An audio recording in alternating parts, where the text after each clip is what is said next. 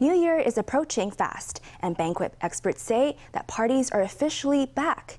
The pandemic made for a very muted New Year's seasons over the last 2 years. Few companies held the giant employee dinners that are traditional for Lunar New Year. But now gatherings are back and people are ready to mingle. Banquets will be larger than ever before in 2023, says forecasters. Companies are also offering new styles of banquet packages to cater to changing tastes. King crab, abalone, Buddha jumps over the wall soup. Delicacy upon delicacy arrives at the table. New Year banquets languished during COVID, but now they're back, big time.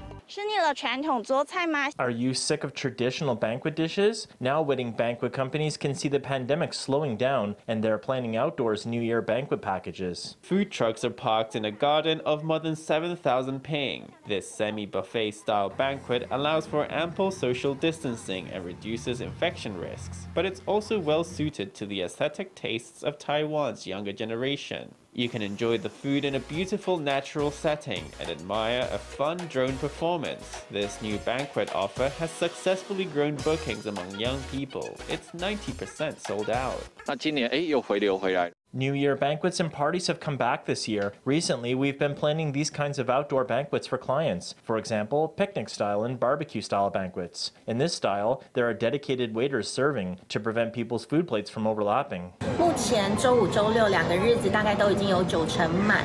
Right now, we are 90% booked up for both Friday and Saturday. This year, we are noticing the industries are mostly technology and finance. We also have some small businesses with small groups of 30 to 50 who are also booking out a restaurant privately to hold their New Year banquets and parties. The New Year party season promises to be busy this year, busier even than before COVID. In the past, experts say 80% of banquet expenses went on the ingredients. Now, much more focus and expense goes on the venue and its decor to give weary employees a memorable end to the year.